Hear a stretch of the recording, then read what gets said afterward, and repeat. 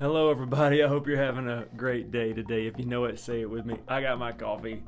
I got my Bible. Of course, I have all of you. And happy Halloween. So that is such a controversial topic in the church world. So I am going to do a short video just to tell you how much I love you, read you a verse, and then we're going to have a great day. If you are just now joining us, welcome to 1 Corinthians chapter 16. And what we're doing every day is we're going through God's Word. And even on a day like today, I wasn't going to miss an opportunity to connect with all of you. And we're just pulling out hope for everyday life. And I just want to read you a verse. I want to give you some encouragement. And then I am going to go enjoy this evening with my family. But I wanted to see all of my social media family first. 1 Corinthians chapter 16 will tell you what it says, and then we're going to talk. The Bible says this. It says, be on guard. Stand firm in the faith. Be courageous. Be strong, and do everything with love. Now, let's be real. Let's be honest. Let's have a good time. Do everything with love. There are, in the Christian world, basically three camps when it comes to Halloween. You got one that says it is the worst thing ever. It glorifies the devil. No, no, no, no, no. You got number two that says, yes, there are bad things that happen at this holiday, but we can redeem the holiday by making it a family-centered holiday where we focus on good things. And you got the third that says, what? There's a problem with this? I didn't know. So you really have three.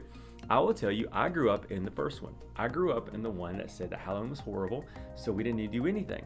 And then we tried to do something called Hallelujah parties, where we were kind of doing the second one, where we were celebrating it without celebrating it. And then I met people who'd never heard there was a problem. So where should you stand on all of this, okay? I want to help you because for some of you, I know that the social distancing thing is a little bit out there, and so some people are doing trick-or-treating, some people are not. Some people are having candy on their doorstep, some are not. I don't know how that's going to hit you. If you decide to stay home, praise the Lord. If you decide to go do things, let me give you this verse one more time, and then let me tell you my opinion, okay, on what's going on. The Bible says again, be on your guard, stand firm in the faith, be courageous, be strong, and do everything with love. Here's number one thing. Pray about what you're doing.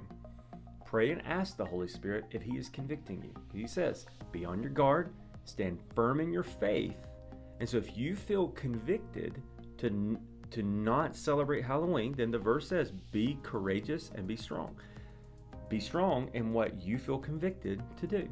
Now here's the second thing. If you think that it's not a problem, if you think that it's just an opportunity for you to take something that, yes, may have some bad origins, but you're going to take it and you're going to make it holy, you're going to do something good with it, then stand firm in your faith, be courageous, and be strong. But here's what you need to do. Either way, the last part of the verse says, do everything with love. Did you know you can do a bad thing? You can do a good thing and it turn out bad? You know how? Because of the spirit in which you do it. You can be passionate about not having Halloween because you have very good reasons not to do it. But if you do it with the bad spirit, all you're going to do is make everything bad. You can have a good attitude. Halloween, we're gonna redeem it. It's going to be good, but you have a bad attitude and you ruin it for everybody. So here's the thing. You pray and you ask the Holy Spirit, Holy Spirit, give me a peace and a calm on what I should do. And then when you make that decision, do it with love. If you're going to stay home, do it with love. If you're going to go out, do it with love. Everything you do it with love, because we weren't called to hurt one another. We were called to love one another. Sometimes love is telling the truth. This is how I feel. I am not going to do this, or I am going to do this, but I'm not mad at you for doing something different. I love you anyway. And I think if we maybe love each other a little bit more, maybe we wouldn't fight so much. And then maybe the world would see that what we've got is worth getting because we love even when we disagree. I'm not willing to separate fellowship from someone who doesn't believe the same thing I do when it comes to a holiday. Because when we get to heaven, I don't think we're going to care too much as long as we do it with love. Just my opinion. It could be wrong. But anyway, either way, I hope you have a great evening. I love you so much. Let me tell you something I do know, and that is that God loves you more than you realize. He's for you more than you can imagine. You're probably doing better than you realize. You know why? Because you got up one more day. And God has not changed His mind about you. Nobody's told you yet today, I love you so much. I hope you have a great evening. I will see you here tomorrow with possible candy hangover on Daily.